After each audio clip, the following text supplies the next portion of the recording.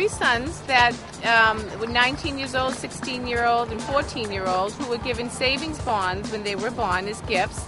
And my two older sons, the bonds have matured. So my question was, should I cash the bonds in now and invest them into something else? First, let's be careful how we use the term matured when it comes to savings bonds. With the exception of I-bonds, whose rates reflect inflation, and savings bonds purchased electronically, savings bonds are sold at half their face value. So, for example, you would pay $500 for a $1,000 bond.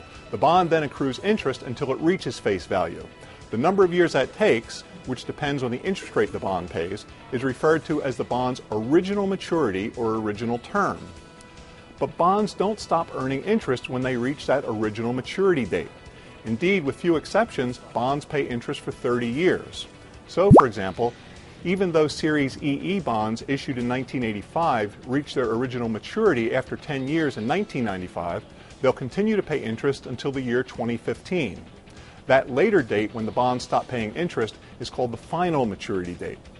So depending on the type of savings bonds your sons own and when they were born, their bonds may still be earning interest and could possibly do so for many more years.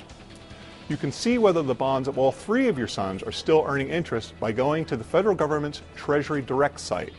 Click on the link titled "Find out whether your Treasury securities are still earning interest," and you'll see a list of the issue dates for bonds that no longer pay interest. Assuming your son's bonds aren't among those that have stopped earning interest, you can then find out the current value of the bonds. To do that, click on the Savings Bond Calculator icon on the Treasury Direct homepage. Click on Calculate, and you'll not only get the bond's current value, you'll also see the total interest it's earned, the interest it's earned year to date, the next date that an interest payment will be added to the value of the bond, and its current interest rate. Although the rates currently being paid on many bonds aren't spectacular, some older bonds are actually paying pretty decent yields by today's standards, upwards of 4%.